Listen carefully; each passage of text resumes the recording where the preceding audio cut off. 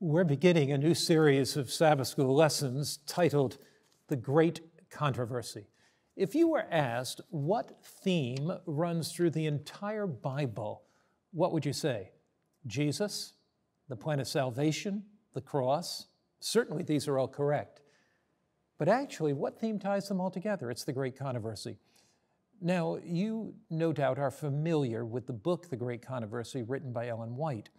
This series of Sabbath School lessons is based solidly on the Bible, but the readings of Great Controversy add insight and wisdom. They're corollary readings, so each lesson of this quarter will have a reading from the Great Controversy. I quote also quite extensively from it. So if you have the book Great Controversy, I would encourage you to look at your Sabbath School lesson and follow along with the chapters that I've outlined that go along with the particular lessons. After the first lesson, we will cover the book pretty much chapter by chapter, section by section in Great Controversy. But again, the lessons are all based on Scripture. Now, when we think about the Great Controversy theme, what are we thinking about? What is that really speaking about? It's speaking about Eden lost to Eden regained. It talks from even before Eden lost. It talks about Lucifer, the fall of Lucifer in heaven, the fall of Adam and Eve, the plan of salvation in the sanctuary system, the coming of Christ, early New Testament Christianity, the apostasy that came into the church, the Reformation, the rise of the Advent movement, the last day events, and the coming of Christ. So this is going to be a very comprehensive series of Sabbath School lessons. Let's just dive right into our first lesson, titled The War Between All Wars.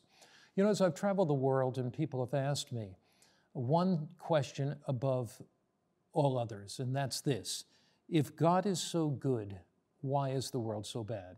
Why is there so much sickness and suffering and heartache in our world? If God is love, why does He allow it? If God is all-powerful, why doesn't He stop it?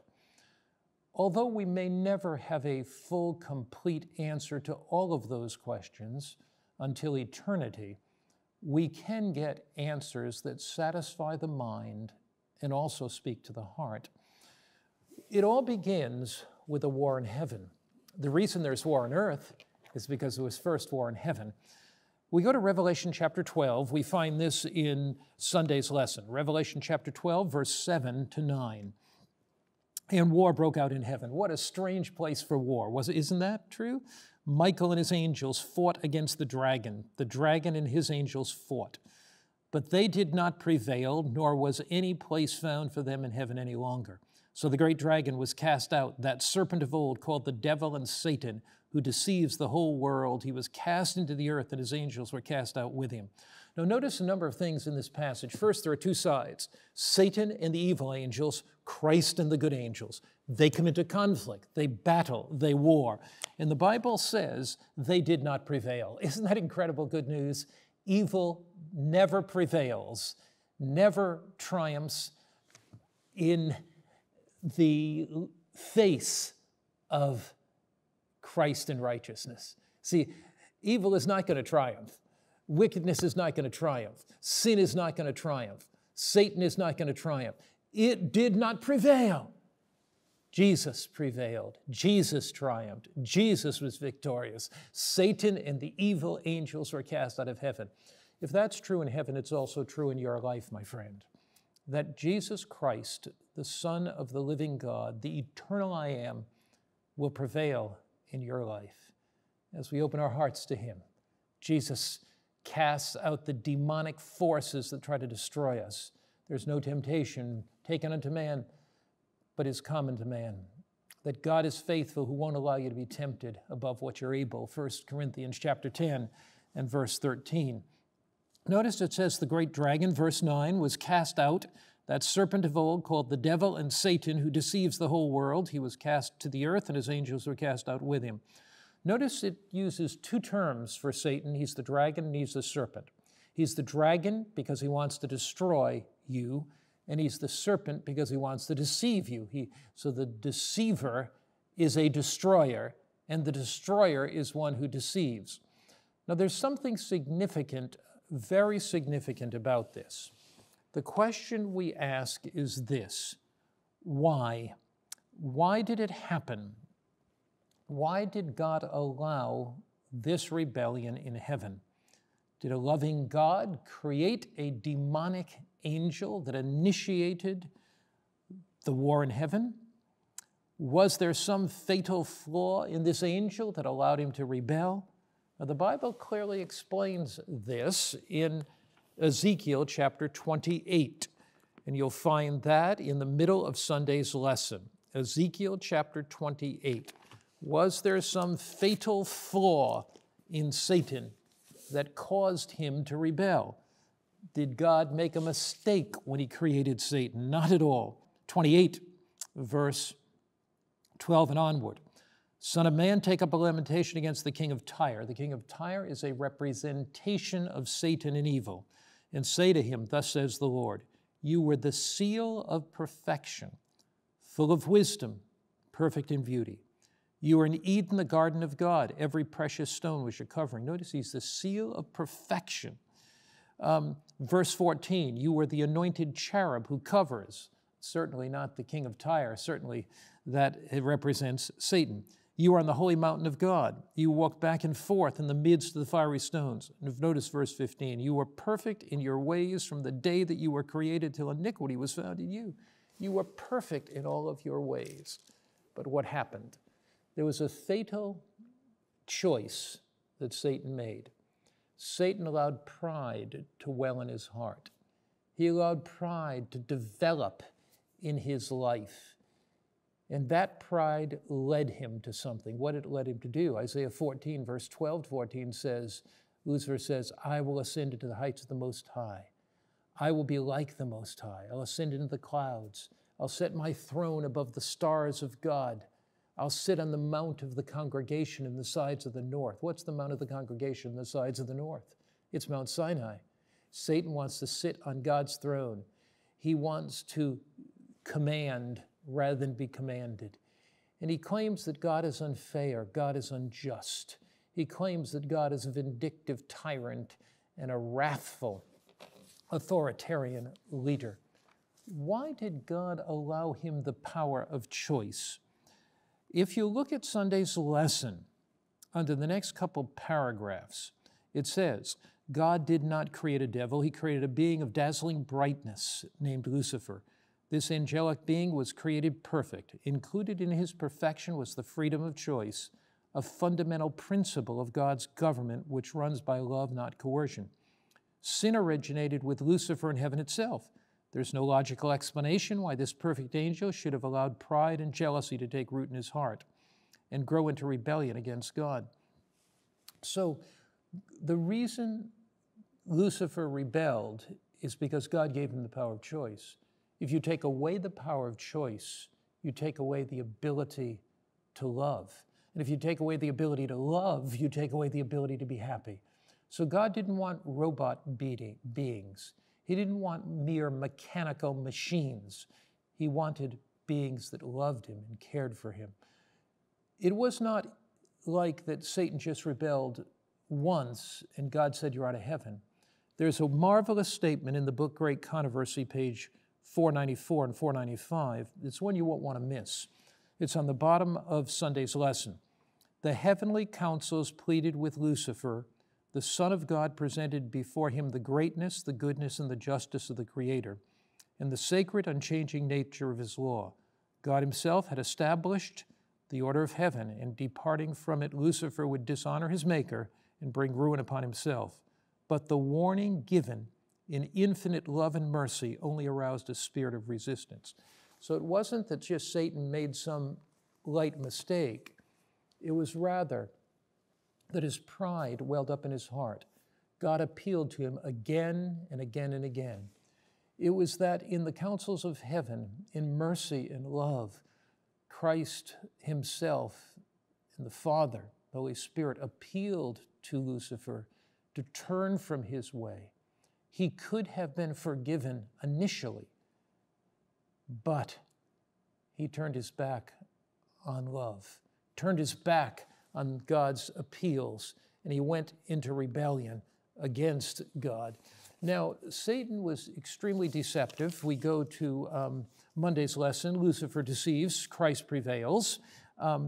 There's no logical explanation for why Lucifer, this perfect angel, should have allowed pride and jealousy to take root in his heart and grow into rebellion against his Creator. Satan's pride ripened into open rebellion. He accused God of being unjust and unfair. He infected the angels with his doubts and accusations. Now, Satan is so persuasive. He was so persuasive in heaven. Look what the Bible says in Revelation chapter 12 and verse 4. Revelation chapter 12, verse 4. Satan is so cunning, the Bible says his tail, that's the dragon's tail, Satan's tail, drew a third of the stars of heaven and threw them to the earth. That harmonizes with Revelation chapter 12 that says that Satan, who deceived the whole world, verse 9, was cast to the earth and his angels were cast with him. Here's the point. 1/3 of the angels were cast out of heaven with Lucifer. 1/3 of them. He must be cunning and deceptive. Here's the other thing to keep in mind. In heaven, every angel had to make a choice. They had to make a choice who their leader was. They had to make a choice that would impact their eternal destiny. Would they be followers of Christ or followers of Lucifer? Satan was so cunning that he deceived 1/3 of them. What was the basis of his deception? The basis of his deception was God doesn't love you. He's an authoritarian dictator. He's made laws for your obedience only because he wants you to serve him, not out of your interest, but his self-interest. 1/3 of the angels bought into that lie, that it was not necessary to obey. And men and women are buying into that lie today, living in harmony with the dictates of their own conscience, their own feelings, their own emotions, with no standard of righteousness except their own head. As it says in Isaiah 53, everyone turned to his own way. As it says in the book of Judges, everybody did right in their own eyes. And so the challenge you have here in the rebellion is that 1/3 of the angels listened to Satan's lies. Now, the loyal angels chose to be obedient to Christ's loving commands. Now, you might say, well, was this war in heaven just a war of ideas, or was it a physical combat as well? We really don't have that specific information, but it seems to me when I look at it, and I look at the language, it certainly is a mental combat, it certainly is a war of spiritual warfare, but also there has to be some physical element to it, because it says Satan and his evil angels were cast out of heaven. So there has to be some kind of physical fight there, physical struggle there. The struggle between good and evil continues today. The struggle between Christ and Satan continues today.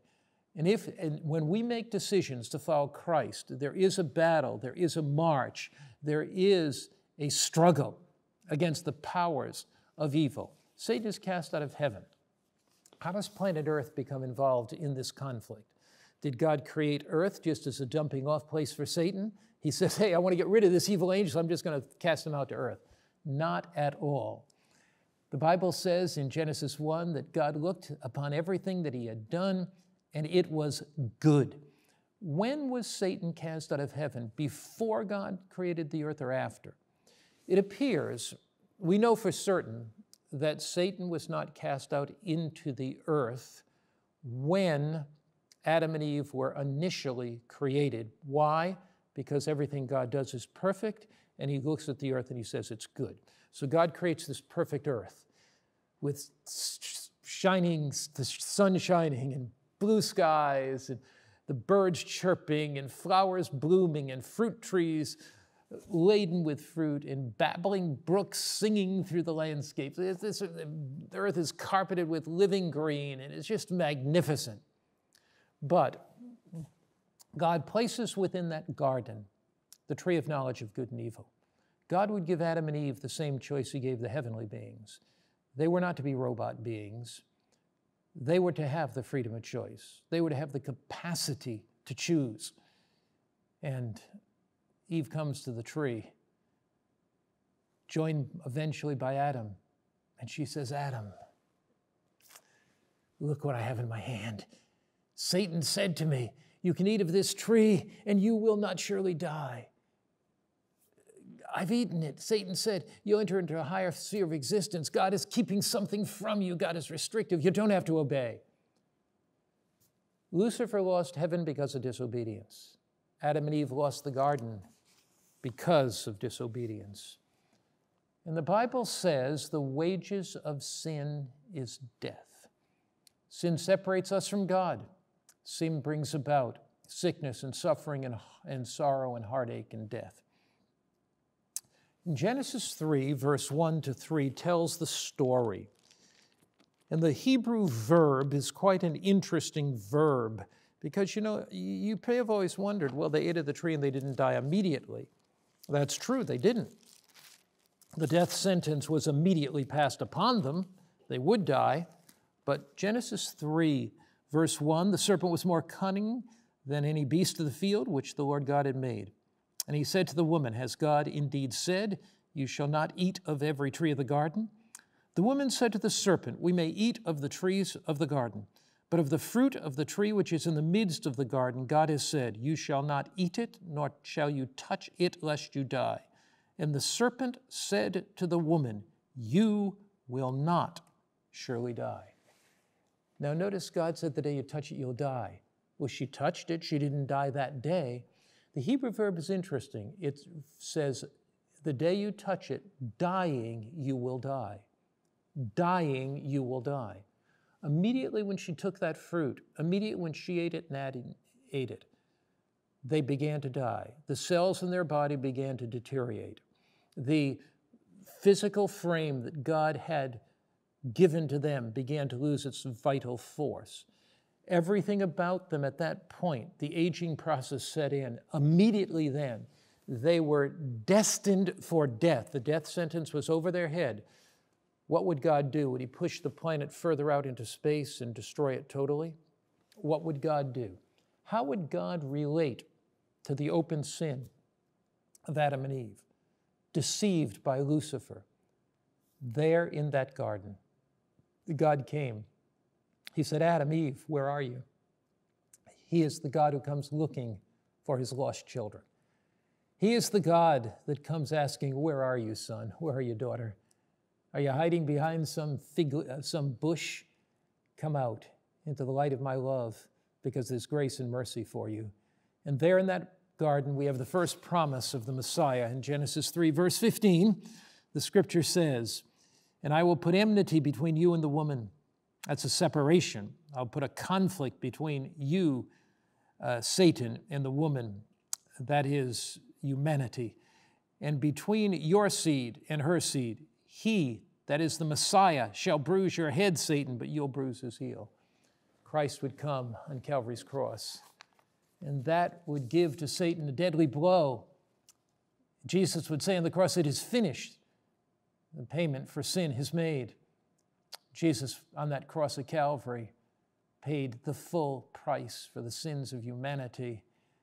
In his life, he defeated Satan. In his life, he revealed what God was like, a God of love. On the cross, he gave Satan a death blow, showing that the wages of sin are death. In his resurrection, he showed that Christ had conquered death and that all of us could live once again. That leads us to Wednesday's lesson, Love Finds a Way. Love finds a way. First paragraph, Wednesday's lesson, Adam and Eve have sinned and God has told them that they must leave their garden home. From now on, toil and suffering will be their lot. Will they have to suffer and finally die with no hope? Is this the end of everything? Certainly not. God had given them the promise in Genesis 3, verse 15. The seed of the woman, of course, is Jesus Christ. Christ would come. According to Hebrews 2, verse 9, notice, see, if Jesus doesn't die, we must die eternally.